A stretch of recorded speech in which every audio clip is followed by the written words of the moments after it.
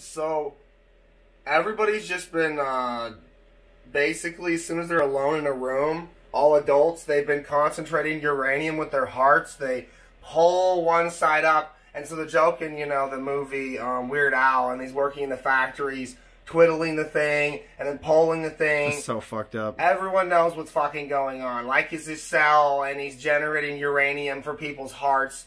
It beats on one side, pushes the uranium over and concentrates it with the other side of their, lung.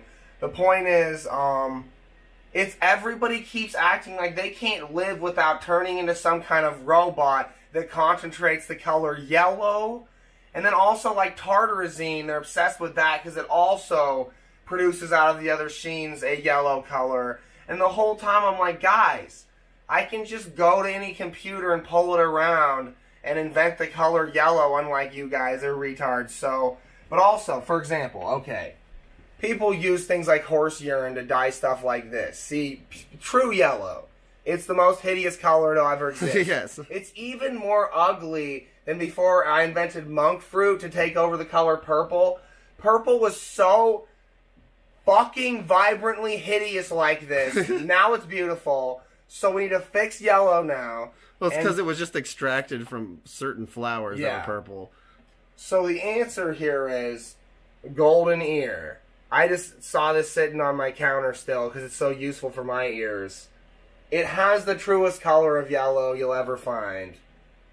You could just concentrate the yellow dye out of that, and you could stop being fucking morons and ruining your bodies. Like, I swear to God, I know what's going on. Like, as though you get more evil too. Like, your brain spins into autism mode, because every part of your body cranks into uranium concentration mode.